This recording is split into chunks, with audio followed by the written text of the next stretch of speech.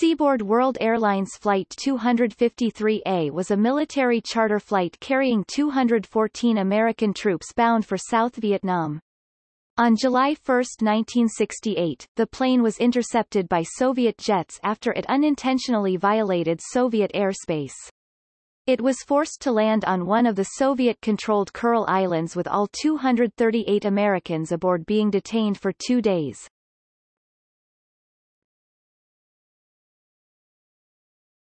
Topic. Background. On the afternoon of July 1, 1968, a Seaboard World Airlines Douglas DC-8 Super 63CF departed McChord Air Force Base, near Seattle, Washington, bound for Yokota Air Base in Japan. The plane was piloted by Joseph D. Tosellini, with co-pilot Henry Trieger, flight engineer Earl Scott, and navigator Lawrence Gernon.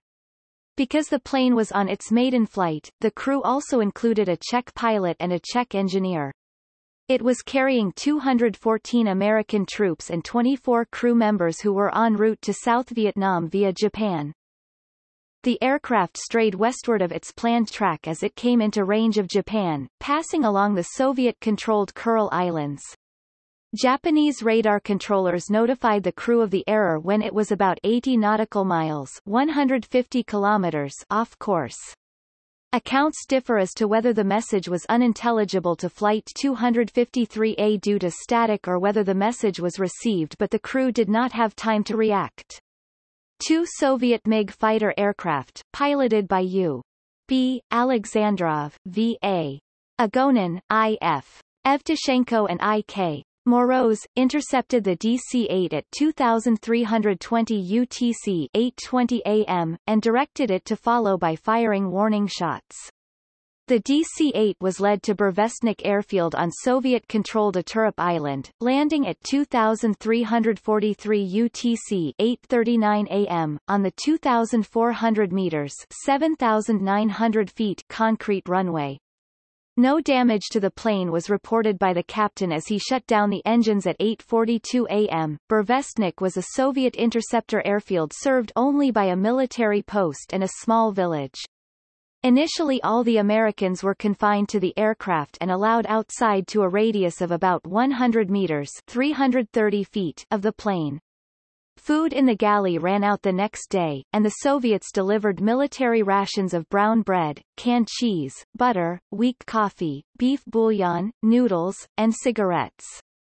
The female cabin flight crew were allowed to sleep in a maintenance building on the second night.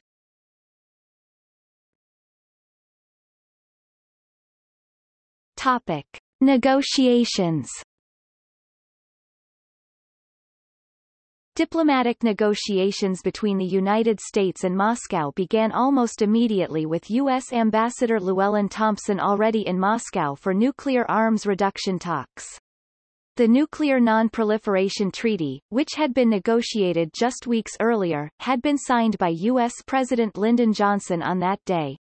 Ambassador Thompson informed Soviet Premier Alexei Kosygin that the airspace violation was unintentional, but Kosygin explained that circumstances prevented him from doing as he wished and that the incident was under investigation. The following day Thompson was given a short protest note by the Soviets. A partially declassified CIA document indicated that Deputy Minister Kuznetsov added the personal comment that the USSR did not wish to do anything to worsen our relations, but expressed it was most important to have a quick reply. The U.S. issued a short note of apology, and Tosellini also apologized, allowing the plane to leave. Upon landing at Misawa Air Base in northern Japan about an hour later, Tosellini retracted his apology, insisting the plane had not strayed into Soviet territory.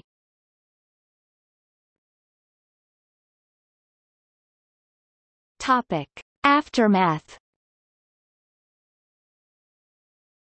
The incident was a diplomatic embarrassment for all parties, playing into the hands of the Soviet Union by distracting the U.S. from arms talks. The Sino-Soviet split reached a peak at this time, and with China viewing the USSR's release of the plane as aiding Americans in the fight against North Vietnam, one of China's allies, in December 1968, Seaboard was forced to pay a $5,000 civil penalty to the FAA, as its onboard Doppler radar was not properly certified.